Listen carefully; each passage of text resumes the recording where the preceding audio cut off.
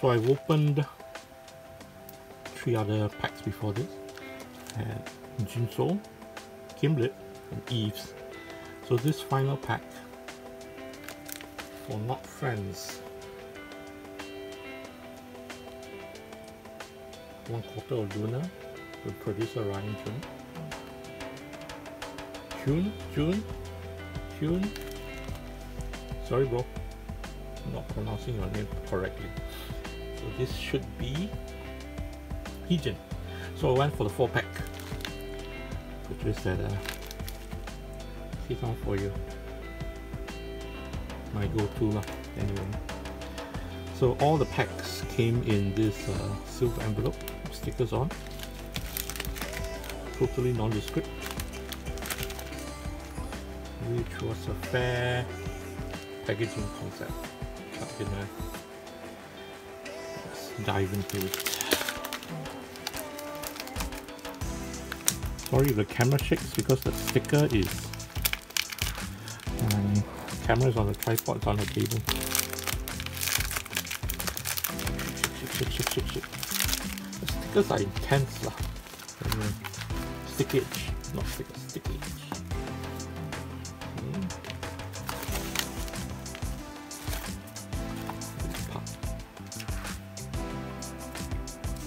Oh nice. I'll tell you why nice later.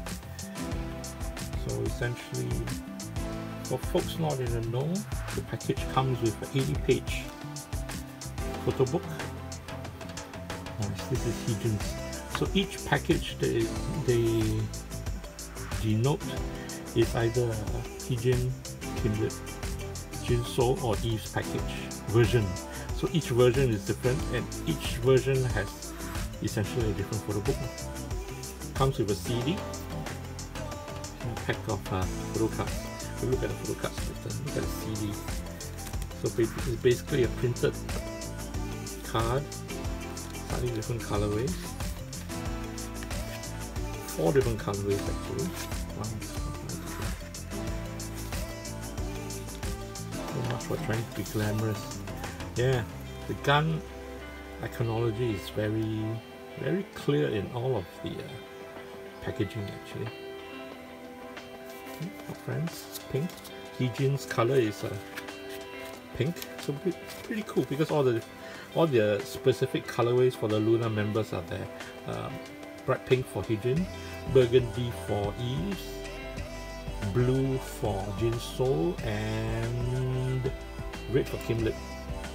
Anyway, check out my videos previous to this sequence anyway. So yeah, this is that. Put it aside. And photo cards.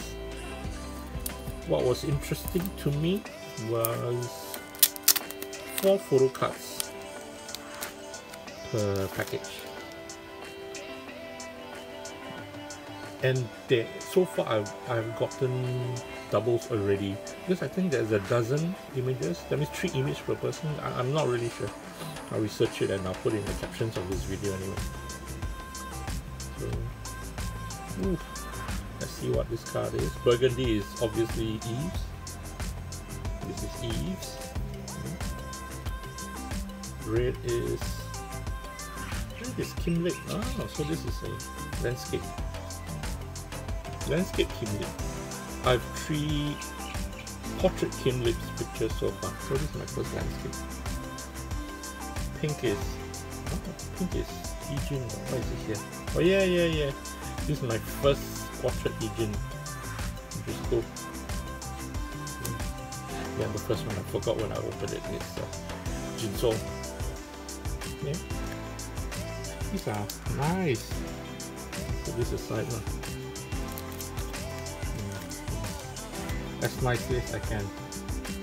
So yeah, that's it. I'm not spreading them out. Put this aside and you do a little page flip of the photo book. Apologies for if you hear the sound in the background. It's a Sunday as I'm recording this, and there's a rag and bone man that goes around, and we hear the beep beep beep beep. That's the handheld squeezy sound So letting people know is like a universal in Singapore. We know that, oh, it's the rag and bone dude. So yes, the sounds of Singapore as you watch through this page flip video, which I've not sped up. All the other previous 3 videos are sped up. So I'll do this real time, maybe easier.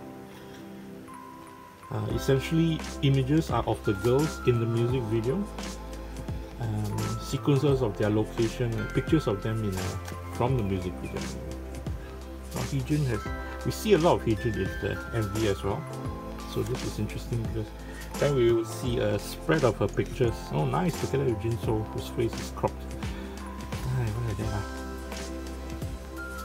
are they? This was the interrogation sequence. As we flip through, I wanted to give a little comment, but it's my personal impressions. I admittedly didn't adore Not Friends, the song, and I felt it wasn't necessarily something that I associate with LOONA. But then at the same time, and I totally believe this and really appreciate this, that we are also hearing another aspect of LOONA, because they are not encapsulated within the LOONA pop sound of their debut era, but it is their entire discography, which I am totally appreciating. I started LOONA with their pre-debut singles, musics, and loving them for it, and I stayed when they continued as OT12 because of the girls themselves, having loved them more than their songs. So to see them, oh nice, this is the opening part of the MV. To see them individually, even for a quarter of the members here, that is a part of Ryan Jun's music project, MAXIS project, is also very gratifying to see, because you get to see our girls expanding beyond their repertoire, beyond what folks expected of them, and also growing as artists, performers, recording artists as well. And that is something that I would say we wish for our girls, each and individual one of them, to go beyond and grow as an artist. I think that is important. As much as I love their pre-debut music, I can't say they will constantly remain singing the same songs for their entire duration of their career. And sometimes I imagine a lot of artists have their like a runaway hit or their most successful song, and it's constantly played by everyone. You know, one main example is Brave Girls Are Rolling, that has become their go-to song that everybody listens to. But at the same time, it might be a bit of a waste for their own discography that folks do not listen to the rest of their songs. Doesn't make sense? Whereas for LOONA, there is a whole entire discography of music that folks can decide as their favorites. But to choose one song, that's what popped into my mind. I didn't start this video thinking about that. But to choose one song to represent LOONA as a group, before and now, and maybe in the future, maybe not in the future, because not all their tracks are out, it'd be tricky, right? I certainly can't think of a single song that I can use to represent LOONA if I want to share with folks. But anyway, that's just me rambling on. Pink or HeeJin. And this is the Not Friends for the book.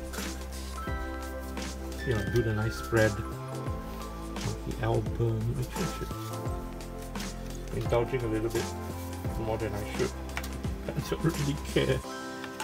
Ooh, ooh, ooh. Not Friends. This is put here. Okay. The cards. Of course, HeeJin next to HeeJin.